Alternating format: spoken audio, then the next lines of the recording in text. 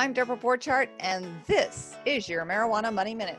Schwazi, formerly known as Medicine Man Technologies, is buying 14 Starbuds locations in the state of Colorado as part of the company's pending acquisitions.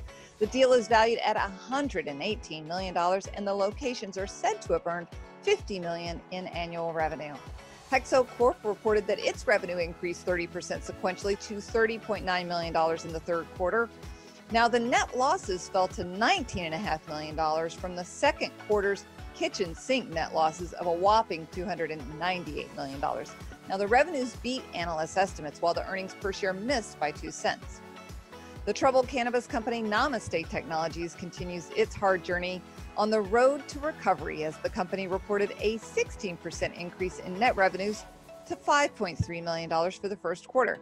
Namaste said it was its highest quarterly revenue in 2 years.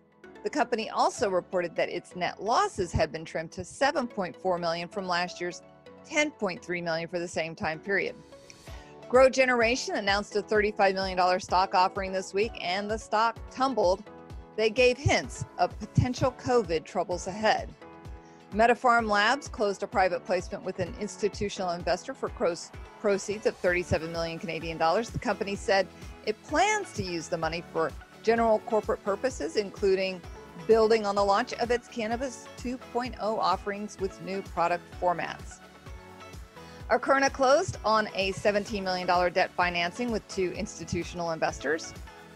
A leading cannabis manufacturer in California, ProCan Labs, announced a victory in a monumental lawsuit against the state of California.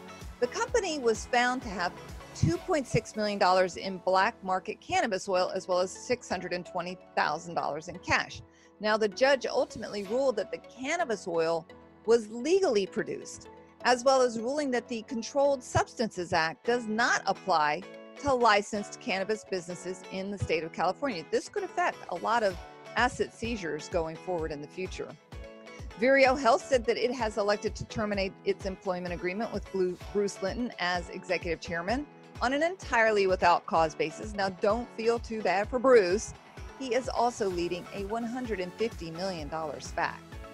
And this week, Aphria traded for the first time on the NASDAQ exchange using the symbol APHA.